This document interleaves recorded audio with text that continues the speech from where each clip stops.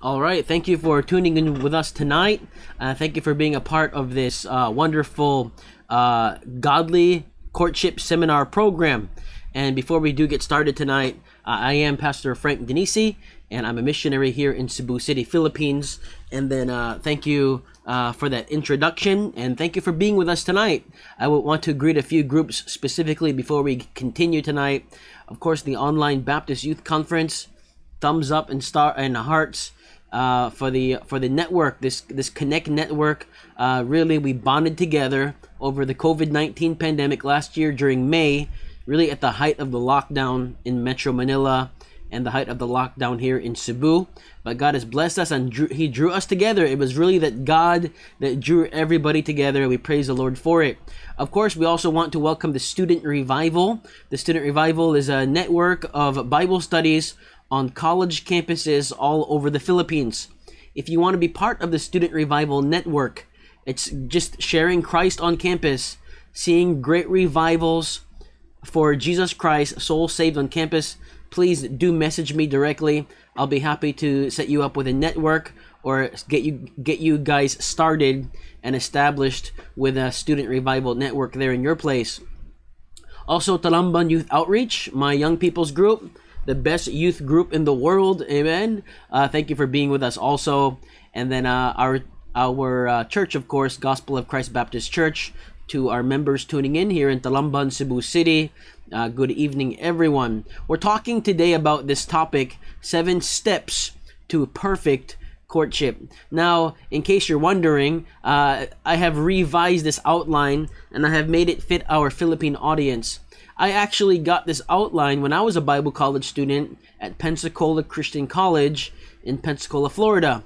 And my pastor down there, Dr. Jim Shetler, this was his original outline. And I believe this will be a great blessing to all of us. Of course, I adapted it and I changed some things. Instead of calling it dating like the Americans do, I called it courtship. Nga pareho lang sa ato dito sa Pilipinas. Okay? So, let's just continue before we get started. But before we do, let me just pray and then we'll dive right in. Heavenly Father, Lord, thank you for tonight. Thank you for blessing us. And Lord, speak to us, Lord. I pray, Lord, that convictions would be made right now, Lord, and they would be established by Scripture.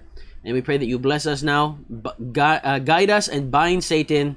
We pray this in the name of Jesus Christ. Amen. Thank you for being with us. Well, get your Bible, please. Get your King James Bible. Amen. Get your Bibles ready. And we're going to be in the Scriptures tonight. And we're talking about the 7 steps to perfect courtship. And I believe that each step here is going to be wonderful for you. I recommend don't take screenshots. I want you to take notes. Use your notebook and fill your notebook as we go along. And I believe that this will be a great benefit to you more than screenshots. Okay, so 7 steps to perfect courtship. Here's step number 1. It is better to wait and know it than to court and blow it. It is better to wait and know it than to court and blow it. Don't uyab dayon and then all of a sudden you realize it was too early. I really messed it up. Have you ever done that before, that you literally like the person or guy, you like the girl, and then you courted her but it was just too early and now you really blew it. Now you changed the dynamic of the friendship, and the friendship will never be the same. That's because you did not wait on the Lord. Okay? So it's better to wait and know it than to court and blow it. Psalm 62 verse 1 says, "Truly my soul waiteth upon God, from him cometh my salvation." I want to challenge you to wait on the Lord. Wait on God. Look at verse number 2. "He only is my rock and salvation. He is my defense. I shall not be greatly moved." So the Bible tells us that He alone must be the reason why you wait. You're waiting for God to move and not just your move. So you're wanting God to guide and direct your relationship. He needs to also guide and direct when it's the right time to make courtship. All right, so it's better to wait and know it than to court and blow it. Here's the Bible verse: "My soul waiteth upon God, for him cometh my salvation." Look at Psalm 27 verse 14. "Wait on the Lord, be of good courage, and he shall strengthen thine heart. Wait, I say on the Lord." If you experienced before as a Christian young man, even as a Christian young woman, that you really like that person, the problem is you were just too young. That's because you didn't wait on the Lord. Your timing was not right. So if the timing is not right, the relationship is not right. Okay, it doesn't mean the person is not right, but there's a lot of factors that need to factor into the equation.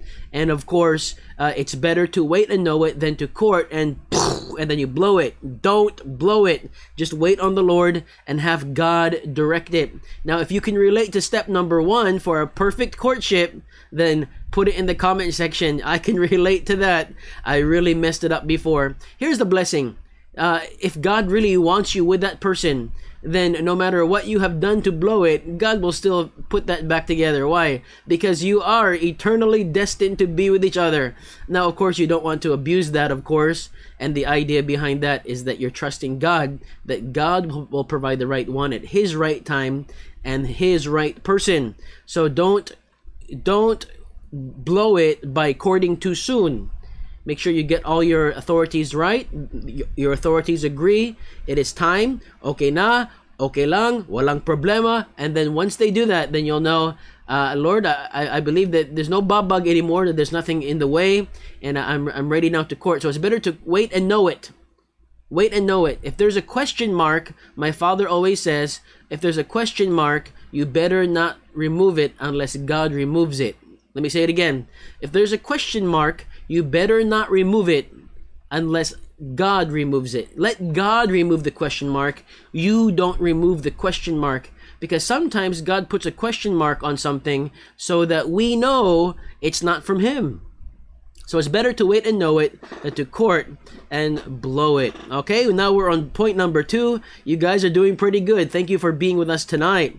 Step number 2, write this in your notes, please. Do not look for the right one. Be the right one, and you will find the right one. How many of you relate to this? You say, if only I can go to youth camp, then I'll truly find a girlfriend. If I can just go to this conference and congress, and if I can just go, I can find an uyab, I can find my nobio, I can find my nobia. No. Don't look for the right one, but focus your energy on being the right one. What does that mean? It means if you are the right one, you are spiritually right, then somebody who is also spiritually right will see you and they'll notice you. Let me say a couple of things. You know what attracts a good man to a good girl is not her good looks. That is initial.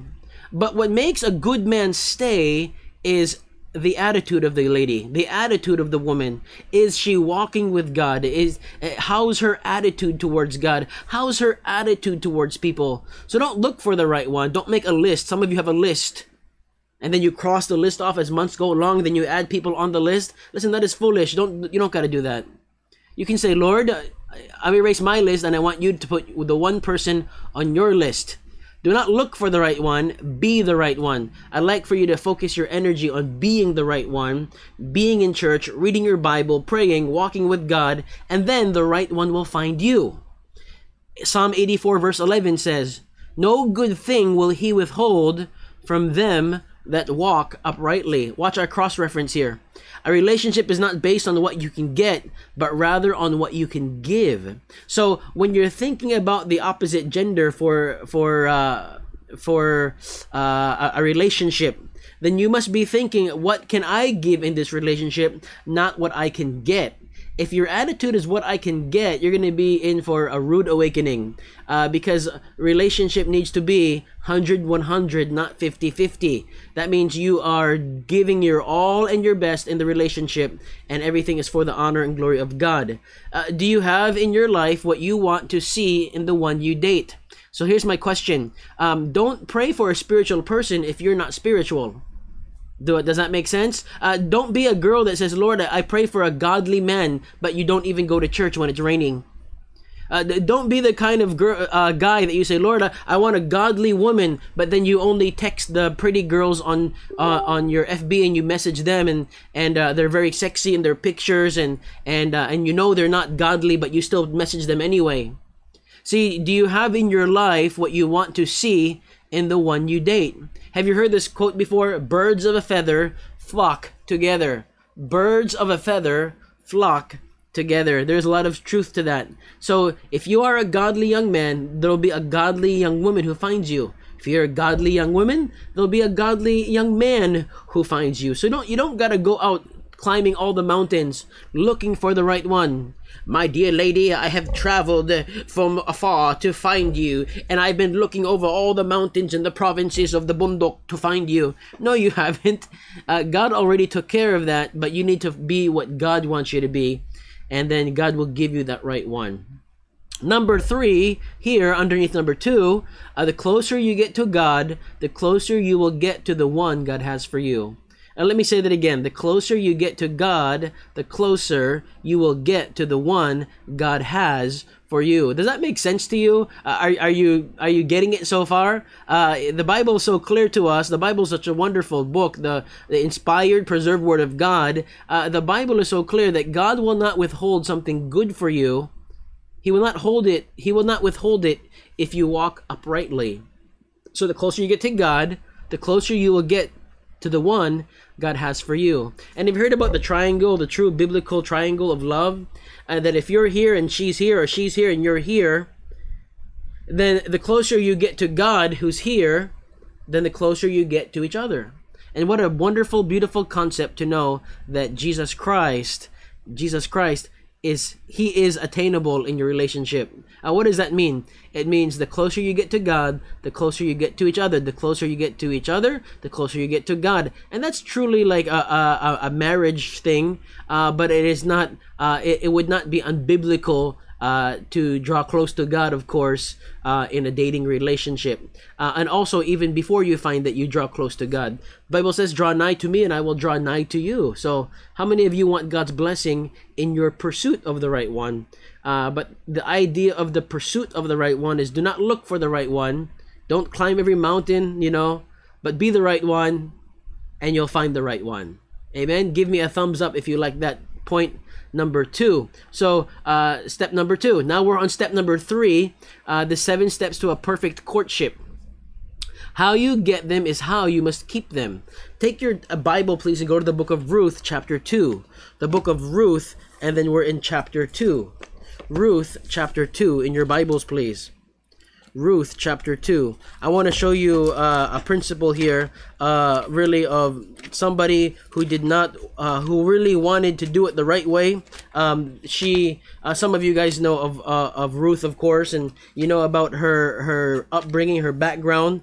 But in Ruth, chapter 2, let me just open this real quick here, and I believe this will be a great blessing to you. So Ruth, chapter 2, verse number 8, and while you're going there, you can write these down. Ruth chapter 2, verse number 8, and I'll get to these in a second here. Okay, good. So Ruth chapter 2, verse number 8, and the Bible says here,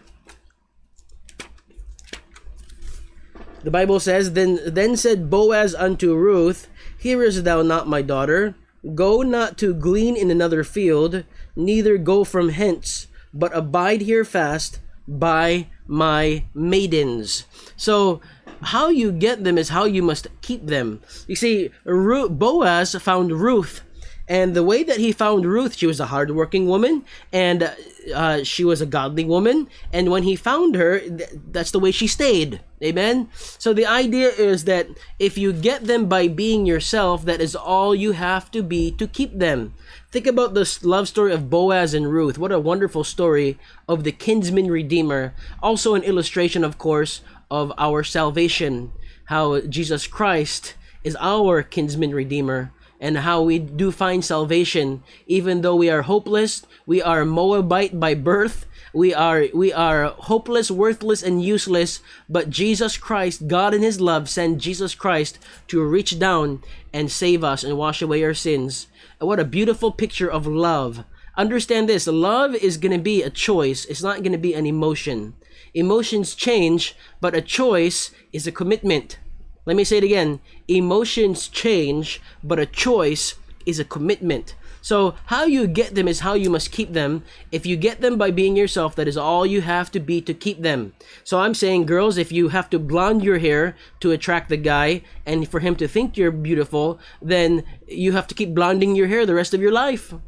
If you have to make your kilay look like McDonald's, like welcome to McDonald's, your kilay is like that, and you have to tang your kilay, and you have to paint it back on with black paintbrush, and that means you have to do that the rest of your life. And kilay is not life, kilay is torture. But a physical bond is the shallowest and weakest relationship. That means this: if you're always touching each other, you're playing the siko game, you're always trying to rub shoulders as you walk, and you're even in the church together, and you're always next to each other, you're always tapad, sige tapad. Hey, listen, a physical bond is the shallowest and weakest relationship. That can even go all the way to sexual activity before marriage. Now, we believe that's wrong. It's a sin. Sex is made by God for marriage. Listen, who designed sex? God made sex for procreation and fellowship within marriage. Marriage is the key. So sex outside of marriage is not biblical. It is a sin, and God does not like it. God hates it because it messes his picture of the marriage relationship. The marriage relationship, the marriage covenant, is a picture of God's love for the church. And we don't really have time to get into all of that, but it's a wonderful concept. So number 3 here, avoid obvious temptations to the flesh. Let me read to you Romans 13, verse number 14. Romans 13, and then verse number 14. Okay, if you're still with me tonight, just give me a thumbs up there. Give me some hearts, and let us know that you are with us. So Romans chapter 13, and then verse number 14. Welcome everybody tonight for tuning in. We're talking about the 7 steps to perfect courtship, and then thank you, of course, for being with us tonight.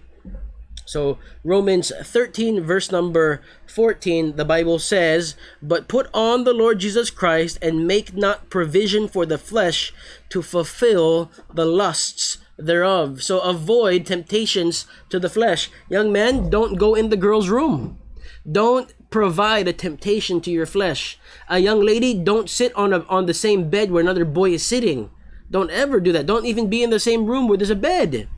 Avoid temptations to the flesh. Abstain from all appearance of evil. I hope you understand that. Look at 1 Thessalonians 5:22. 1 Thessalonians 5, and then verse number 22. The Bible says, abstain from all appearance of evil. Now, if you look under here, conversations, that means texts, Facebook chats, WhatsApp, I don't know, Instagram, whatever you use to chat. Understand about changing the dynamic of a relationship. It will never be the same once you show feelings. That's important. You're going to change the dynamic. Now, that's very important that you do it in God's time and not your time. So, how you get them is how you must keep them. Avoid touching. Let me show you what the Bible says in 1 Corinthians chapter 7, verse number 1. So everybody take your Bible quickly. 1 Corinthians chapter 7 and verse number 1. Let me give you a deep expositional study of a certain word here found in the Bible. The Bible says in 1 Corinthians 7:1, "Now concerning the things whereof ye wrote unto me, it is good for a man not to touch a woman." So here's what the word good means in the Greek. Okay, here's what it means. It means good. So it is good that the man does not touch the woman. Let me give you some wisdom here. Here's the problem. You see, men respond by sight. It's the reason why most men are the ones who are addicted to pornography and not women, yet there are some women, but the majority, of course, would be men. And this is also important to understand that women respond to touch. So men, they respond to sight, but women respond to touch. It's the reason why God said it is good for a man not to touch a woman. So young men, keep your hands off the lady. Don't offer a free massage. Okay? Hey, let me rub your head, young lady. No, keep your hands to yourself. Amen? And young lady, if the guy tries to touch you, then you have permission from me or your pastor or your papa to just smack them and say, "Don't touch me, you leave me alone." Amen? So, how you get them is how you must keep them. Let me share to you a funny story about point number 3. In college, I had a friend, and this friend, he really liked the most beautiful girl on campus. This girl on campus was an avid cyclist. She was an avid mountain climber, and this guy was not a cyclist. He was not a mountain climber, but he said, "I really like that girl so much that he went. You know what he did? He went and he bought a mountain bike." And after that, he went and he took rock climbing lessons. And he got all this training. And then he said, okay, I'm going to go court her. So of course what he did, he asked her on a date for a mountain climbing. He asked her on a date for cycling together. He never did it a day in his life. But he started because he liked the girl. It's already been 15 years. And can you guess what they're doing until now? Yes, you got it. They're still riding bikes. And they're still mountain climbing together. What does that mean? It means how you get them is how you must keep them. Amen? So, young lady, listen, if you are compromising your church attendance, you only go to church sometimes because you want to laag with your boyfriend sometimes on Sundays, then when you get married, that's what he expects. He expects you not to be so faithful to your church. And then when you want to be faithful to your church, he'll put you down. He'll say, oh, we have other things to do. Can't you just go next week? And listen, you're going to remember point number 3. How you get them is how you must keep them. So if you get them by doing right, then you keep them by staying right. Amen? Point number 4. Hope you're still following me. Dating should be a delight and not a duty. Wala kay duty para manguyab. Okay? You don't have a duty for that. Okay? Nobody goes to work and scan their card and say, all right, guys, I'm here to work. But nobody goes after work, they scan out, all right, guys, I have to scan na ako ay date. Another date na sad sa akong guwapa nga uyab, akong guwapo nga boyfriend. Scan na sad, it's duty na sad ko. No, nobody thinks like that. But if you're forcing yourself to get boyfriend or girlfriend, tungod sa pressure sa ubang tao, maybe pressure from family members, maybe pressure from people in church, mga young people, you know what's gonna happen? It's not gonna be a delight, it's gonna be a duty. Have you experienced that before? People are pressuring you and you just don't want to do it, but they're pressuring you. You know, there are people that have gotten married because of pressure. And because they married because of pressure, they become miserable in their life because they're married to somebody they don't really love, but they were pressured into marrying that person. Dating should be a delight, not a duty.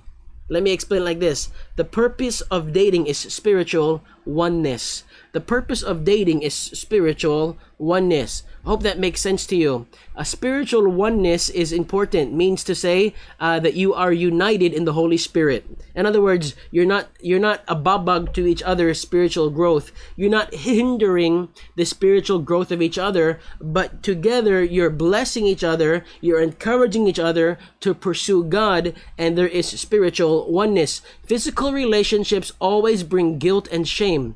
So let me say this. A Christian courtship should be more on spiritual bonding, not on physical bonding. Okay? It should not ever be in physical bonding because it is good for a man not to touch a woman. So physical relationships, listen carefully, sex before marriage always brings guilt and shame.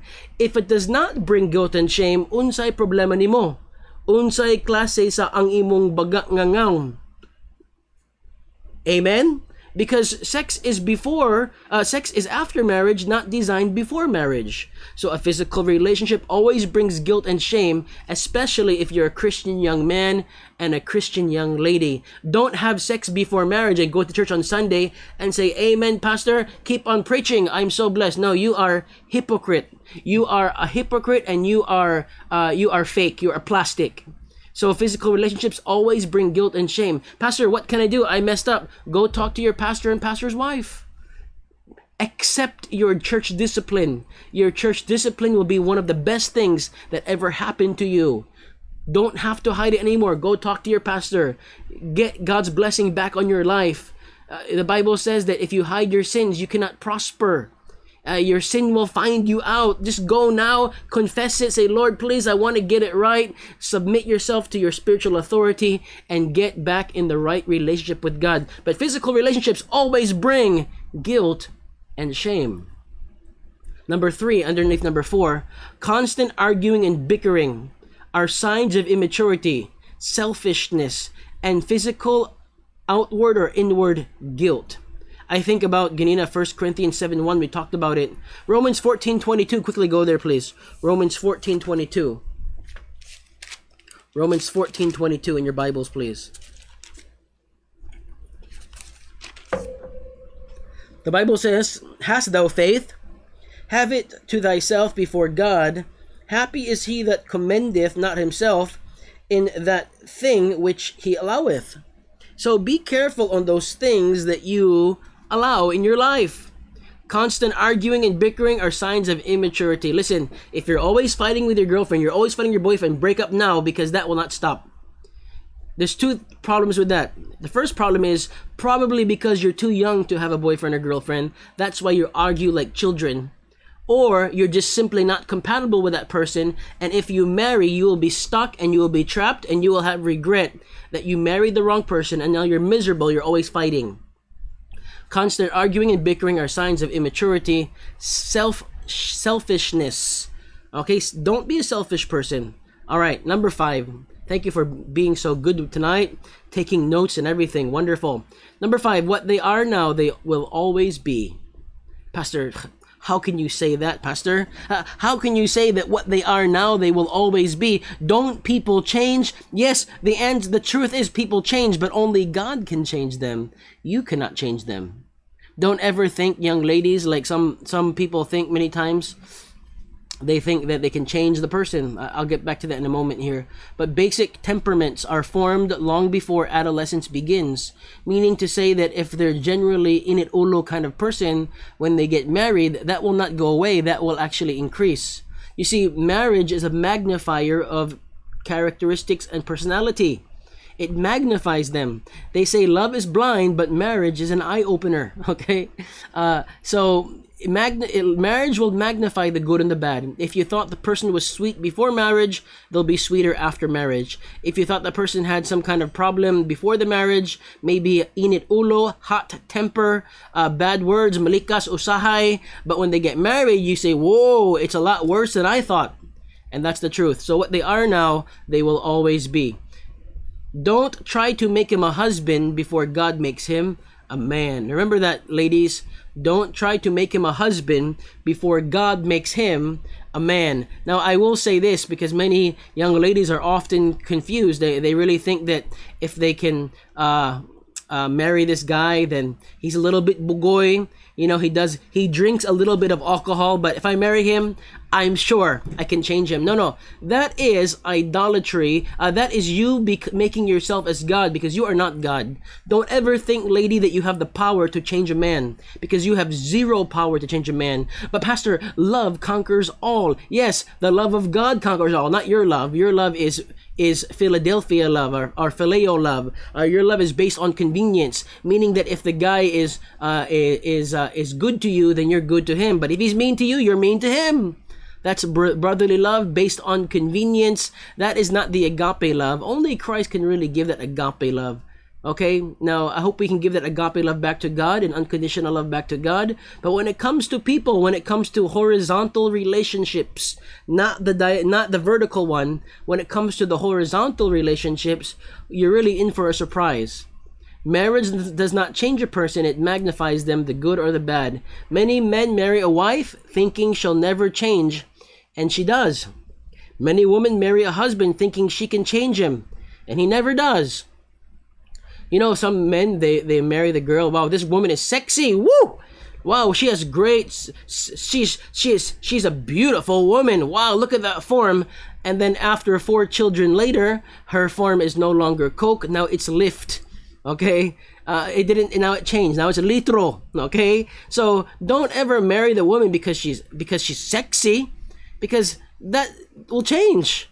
Sometimes men who are immature, though, they think women don't change. But ladies, put it in the comment section. Do women change? Does their body change over time? Yes, it does. Don't ever marry for that reason. And then lady, don't marry the man thinking he's a little bit bad guy, but I know I can change him. No, that is wrong thinking. That is making yourself to be God, and you are in for a big problem. You are in for a rude awakening because you think you have the power to change him, and you're not relying on the power of God to change him. Now, I'm not saying that prayer does not change lives. It does. But I'm saying you have no power to change someone. God does. Here are warning signs: hot temper, laziness, disorganization, jealousy, possessiveness. Okay, listen, if the boyfriend is like very possessive even during a dating relationship, I want your password. Give me your password. Give what's your email and password. I want to check. I want to make sure no boys are messaging you. And there's no trust issues there. I mean, there's no trust. There's trust issues. Hey, listen, this is not gonna work. This is bad. Listen, the thing you're gonna need in marriage is trust. If you can't trust each other now, that's not going to grow into trust. That's going to grow into more bickering, more arguing, more quarreling, more away. Okay, so what they are now, they will always be, which really goes back to, I think, point number 2, which was what? Which was the way that you get them. The way that you get them is the way that you keep them, and also that they don't change. So what they are now, they will always be. So number 6, guys, hope you're still following me. Every date is a possible mate. Every date is a possible mate. One day you will marry a person that you dated. That's not eye-opening, is it? In other words, be very careful on who you date, because one of them one day is going to be somebody that you marry. Date only solid, committed, like-minded Christians. Look at 2 Corinthians 6:14. 2 Corinthians 6:14. Let's go there in your Bibles, please. 2 Corinthians 6:14. I hope you're marking these together. Be ye not unequally yoked together with unbelievers, for what fellowship hath righteousness with unrighteousness, and what communion hath light with darkness? What communion has light with darkness? What does this mean? That means God does not want us unequally yoked together with unbelievers. The word yoke is the idea of you put your neck into the stalk of the plow. In Cebu, we call it a daro. And then the caballo, or not the caballo, what's the word? The carabao he'll pull, and then he'll make lines in the yuta for planting whatever they're planting, rice or something. And when two of them work together, they're pushing in the same direction. But understand this, that it is, the Bible says, be not unequally yoked together with unbelievers. An unbeliever is not a yoke fellow. An unbeliever is a different direction, a different destiny. They have a different mindset. So don't ever entertain, listen carefully, don't entertain, ladies, don't entertain an unbeliever. Young man, don't entertain an unbeliever. I heard of one Christian girl chatting online with Muslims. I heard of one young man online chatting online with some pretty girls from the other barangay, from the other national high school. Hey, listen, you are making a mistake. You are only thinking of yourself right now. You have a temporary mind, and the Bible calls that a fornication. The Bible calls that that is evil. Think about Esau. Esau surrendered an eternal blessing for a temporary pleasure. And that's what you're doing if you're going to pursue that. The Bible is clear that a Christian should only entertain a Christian. A believer should only entertain a believer. That's what the Bible teaches. So don't entertain. It would be unbiblical for you to entertain an unbeliever for uyab. So date only solid, committed, like-minded Christians. Number 3 here, the person you date should be an asset to your spiritual life, or they will be a liability to it. That means they should help you and assist you as you grow as a Christian. Number 4, their heart should be so consumed in God's that you must seek Him in order to find them. That means if you're going to find, guys, if you're going to look for a girlfriend, don't pursue her heart, pursue God's heart. And then when you find God's heart, then if it's God's will, God will give you her heart. Because I guarantee you that no matter what efforts you do, that will not impress the girl until first you pursue God. Pursue God. Because she is no longer the owner of her heart. She has given her heart to the Lord, and God will give that heart to whomever He will. So you make sure that you walk with God. Every date is a possible mate. I hope you're enjoying this tonight, guys. This is a wonderful concept of what we're talking about tonight. Godly courtship. Now we're on step number 7, our last step for tonight, the 7 steps of perfect courtship. I hope this is a blessing to you. Now, this is so important. You know the Bible verse, children, honor your parents? Postpone possibilities if parents are not perfectly pleased. Let me say it again. Postpone possibilities if parents are not perfectly pleased. Lots of P's there, isn't it? But Colossians chapter 3 verse 20. Let's read it together, please. Colossians chapter 3 and then verse number 20. Colossians 3, verse number 20. Look what the Bible says, please. And mark it in your Bible, please. Children, obey your parents in all things, for this is well-pleasing unto the Lord. Now, I know that guys and girls are a little different. Usually, guys, when they're about 18, they get a job, and many of them even move away from home and start working, and they're on their own. But the girls are a little different. Why? Because we live in an evil society. You don't want the girls running around at night and a very dangerous situation. You try to avoid that. If you're the father, you don't want anything bad to happen to your daughter. But I would say this. That you always honor your parents no matter what age you are. You always honor them. You always obey them no matter what age you are. And the Bible says that when you get married, the Bible says the husband shall leave his father and mother and cleave unto his wife. And that is God's intention. That is God's plan for marriage. And it's not a bad plan. It's a good plan. It's a wonderful plan because God made the plan. So postpone possibilities if parents are not perfectly pleased. If dad says no, then stop it, hold it. If mama says no, then you better stop it, you hold it, because you're going to miss God's blessing on the relationship. I heard of one pastor. He was courting his wife, and they want permission to get married, but the father of the girl is an unbeliever.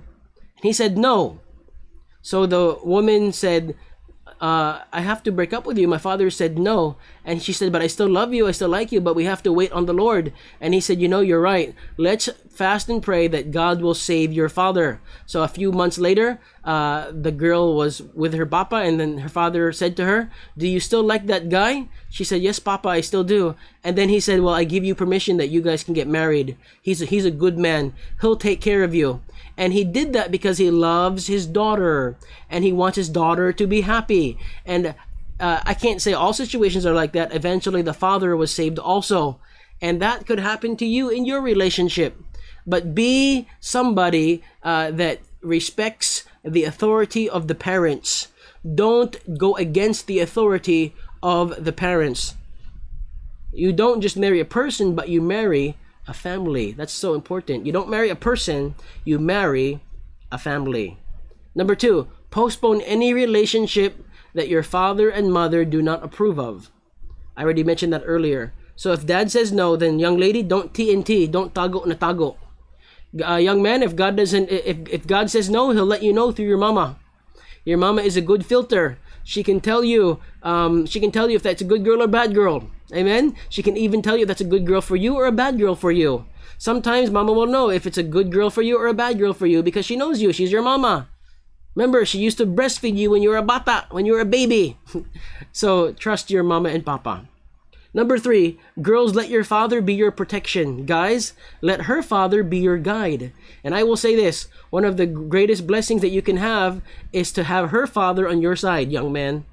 Amen? Be a friend to her father. Because he might be the one to say, hey, it's her birthday coming up. She likes teddy bear. And you want him on your side. Amen? Especially anybody who's a daddy's girl. So girls, let your father be your protection. Guys, let her father be your guide. Okay, if parents are not God-fearing, your submission to their authority may be what Christ uses to bring them to himself. I hope this is a blessing to you tonight. Let me just say this by way of ending, by way of closing, and then I have a bonus lesson for you, which I'll just share after this. Jim Elliot said, God always gives his best to those who leave the choice with him. God always leaves his best to those who leave the choice with him. You don't have to go out and choose somebody to court. Let God do it for you. God will take care of it for you. Hey, did you choose where you were born? No. Did you choose your gender? No, God did. Did you choose your mother and father? No, God did. So why do you choose your spouse? Let God choose that. God knows exactly what he's doing. He knows exactly what you need. And listen, you're backsliding because of uyab, because of nobya, because of nobyo. That will be because you don't trust God. It all comes down to trusting God. Are you willing to let God take care of your love life? I hope you are. I hope that's a blessing to you. Well, before we end today, I have a bonus lesson I want to share with you here, and I think this will be a help to you. So reminder for singles, okay? God has not forgotten you. He is preparing you, okay? It's one of the biggest lies that Satan does, that tells Christian singles, is God forgot you. No, God did not forget you. Your single season should not be wasted in the wrong attitude, but bloom where you are planted. Don't ever question God's goodness, because that is toxic thinking. Trust God, fall in love with God above all. Find your contentment in Jesus Christ. Let Jesus Christ be your all in all. Let him be everything that you ever needed. Say, Pastor, this is all good. The problem is, I'm already in a bad relationship. I don't know how to get out of it, Pastor. You know, I mean, bad relationship means unbeliever. You have a relationship with a guy who's an unbeliever. I heard of one guy, he has a relationship with a girl that's an unbeliever, and she always puts down his church, Baptist. Baptist man ka. She always puts it down. Do you think that would be a good mother for your children? No, it would be inferno. By the way, wala ko nagtuo sa purgatorio, pero purgatorio mana. If you're going to marry a woman like that, you're going to be in purgatory. Young lady, if you're going to marry a guy like that, you're going to be in purgatory. And even purgatory is not real, but that's going to be the closest thing to purgatory. So how to break up properly. Take notes. Here we go. Do it quickly. It will only get harder every day. If the longer you wait, the harder it will be to buwag. The harder it will be to bulag, to break up. So make sure you do it quickly. How to break up? How to break up properly? Here you go. Do it quickly. Do it tomorrow. You know it's a wrong relationship. It's a toxic relationship. It's an unbiblical relationship. It's an unapproved relationship. You know it's wrong. The only reason why you're there is because of your lust and because of your lack of trust in God. Do it quickly. Break up quickly. Get to the point. Don't try to slip it in a conversation. Don't be like, yeah, my goodness, I like those Lakers, LeBron James, good. I like Steph Curry. By the way, let's break up. Don't do that. Because you don't slip it into a conversation. No, get to the point. Say, hey, I called you today because I want to just get straight to the point. I'm going to break up with you. We're going to cut off our communication. That's so important. Whenever you break up, you cut off the communication. Does that make sense? That's very important. Because truly, you are not truly broken up if you're still chatting and texting and calling and video calling, video chat. Hey, listen, that is not breaking. That's not breaking up. That's just breaking up in words, but the actions are the same. So get to the point. Be positive. This is the best thing for both of us. Or we've learned some things. You helped me to grow spiritually. Thank you so much. And I was able to help you also. Thank you so much. Be positive. Okay, don't be negative in the breakup. Number 4, be firm. Do not let the person talk you out of it. Oh, sige na, let's just stay together lang. And okay, sige na lang. I'll go to your church with you. I'll go to your church with you. Every Sunday I'll go to your church. Yeah, they'll go to your church every Sunday, but it's all plastic. It's fake. They're doing it just to make you happy. Men pleaser siya, dili siya God pleaser. So be firm. Break it off. By the way, tell your mama and papa too that you're going to be doing it. Number 5, be final. Do not make conditions or agreements to get back together.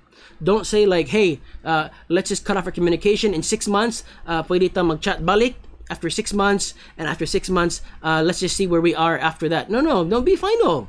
You break up, do it properly, be final. Don't leave a door opened. Don't leave a door unlocked. I'm talking about weld the door shut. Amen? Bolt the door. Be final. 6, be prepared. They might not take it too well. If so, it's just more proof that you needed to do this. I heard of one girl that she broke up with her boyfriend. He was an unbeliever, and the guy committed suicide because he was so distraught because that girl was his life. So when she broke up with him, he killed himself. I will say this: if that's the way he was thinking, then it would have been much worse to be married to somebody like that. I believe that God saved her from a life of torture, a life of mental abuse. Be prepared, mga kaisunan. Be prepared. Number 7, don't waste the lesson. Don't waste the lesson. Remember the good and the bad and learn from it. Learn from it. Okay, don't waste what God taught you. God taught you a wonderful thing, and you don't have to waste it. Well, take a screenshot of it right there. Take a screenshot right there. 1, 2, 3, screenshot. All right. I hope that you enjoyed our lesson today. This is the 7 steps of perfect courtship. Is any courtship perfect? No, because we're a bunch of people who are not perfect. But I will say this. I will say that God has a perfect story He's writing for you. And all you have to do is trust Him to write that story. Yes, maybe your single season might be a little bit longer than some other people's single season. But don't be afraid to trust God and find your contentment in Christ. Fall more in love with Christ every day.